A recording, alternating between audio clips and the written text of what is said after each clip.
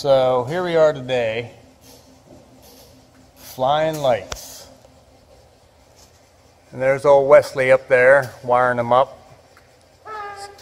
So initially I thought we can get away with running a single chain to dual sides, as you can see over there, like that, but they tend to rotate. So with the fans, which I kind of was concerned about, but I was like, we'll give it a go. So I had to make a quick jaunt over to Home Depot, get some more hooks. Not a big deal. So we'll figure we'll try for today. We'll try and get that done. But Wesley went ahead, Wesley and Magli, last night, went and taped up this whole bay, so that's why we're flying lights in it. And they did a pretty good job. It looks nice. So Wesley did an experiment with some acetone and a towel and wiped off the lettering. Wondering what you guys think, if we should wipe off the lettering or just leave it. It does look a lot cleaner. If you go over to this last bay, there's no lettering on that because that's a different brand, I guess, altogether. So it leaves it a little cleaner looking.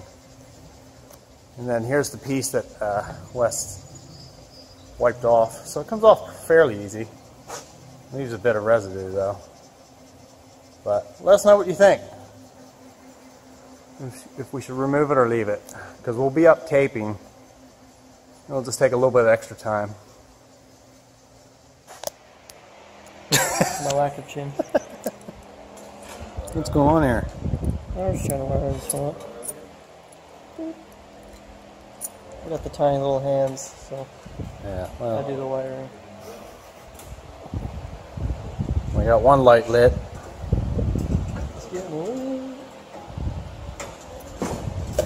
So we just need to get this one and those two. We need to, you can see we changed it to dual, so they're not crooked like that from the fans, and just however the chain naturally flows. So we're doubling it, double chains, so it won't twist. Trouble. Yep, fun. We're gonna have 4 in this lane here. We'll have 4 in this one, and then the end one will have 3, and 1 that's already hanging there. And then the center one, we're gonna do 8 footers. That we already have over in the other shop, instead of having to buy more, because we're going to have our lift right where that forklift is. So, and that should be adequate. It'll light this place up with all the white walls and the silver ceiling. And there's Joe. He's got a mop. Mop boy! And there were 2 that were lit. Only 2 more to go. We got 3 lights up, flown, wired up. We might go a little higher with it because it seems like we're getting a lot more of the back half here. And when we run another set over here, I don't want to have a dead, slight shadows here, so we might actually raise them up another 2-3 feet. These are actually designed to go higher. They work better the higher they are, but I didn't really want to light up that whole wall per se. We still got to do this light yet. We ran out of time for today, so we'll have to hit that tomorrow.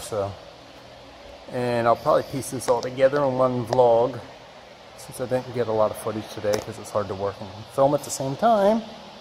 That's why we need Dan, old Danny boy. But we got 3 lit so far. We'll have a 4th one, and then we'll work on this. But we got to tape it first because it's really hard to maneuver around lights on chains. And then these 3 bars, it's really hard to maneuver that big lift in between it and access everything. So that's where we're at for now. So